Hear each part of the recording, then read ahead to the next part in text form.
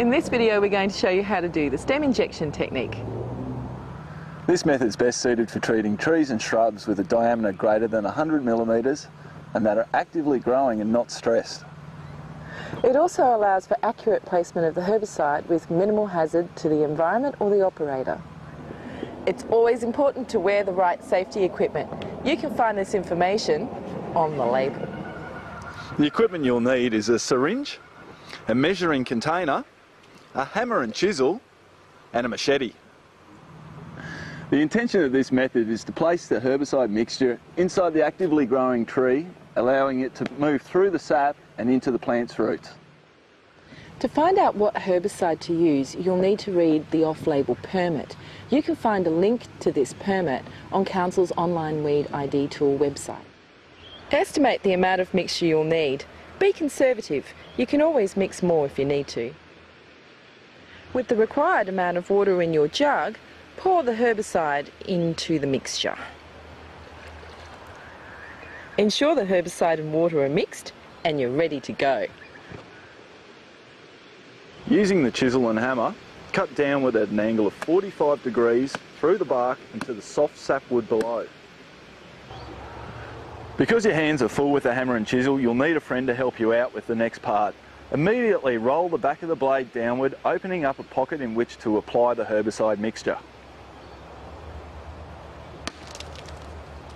This method can be completed by yourself using a machete and a syringe. It's essential that you apply the herbicide immediately as you make the cut into the sapwood. You can see here we've penetrated through the bark, but we still haven't got through to the light sapwood underneath. You can see the difference between the two cuts we've made. This second cut is perfect. It's through the bark and into the sapwood underneath. The outer sapwood layer is how the tree receives its nutrients. That's why it's important to ensure that you do a series of cuts all the way around the tree, leaving absolutely no opportunity for that sap to flow. Last but not least, it's time for the clean-up. You need to dispose of your excess herbicide in a pit. Your disposal pit must be 50 metres away from a watercourse, avoid waterlogged areas and be inaccessible by children or pets. The reason for using a disposal pit is to allow the herbicide to be broken down by the soil's natural microorganisms.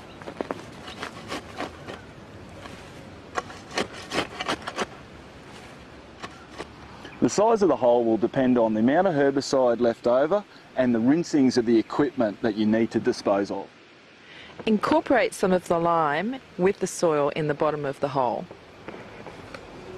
And then cover the bottom of the hole with about 1 centimetre of lime.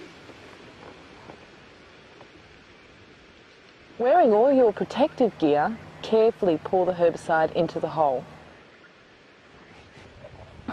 Any containers or equipment used need to be triple rinsed and the rinsings added to the pit. Cover the hole with at least 150 mils of dirt. And then mark the spot. And you're done! This video is only one of several weed control methods available. To see the remaining methods, head to Brisbane City Council's website at www.brisbane.qld.gov.au.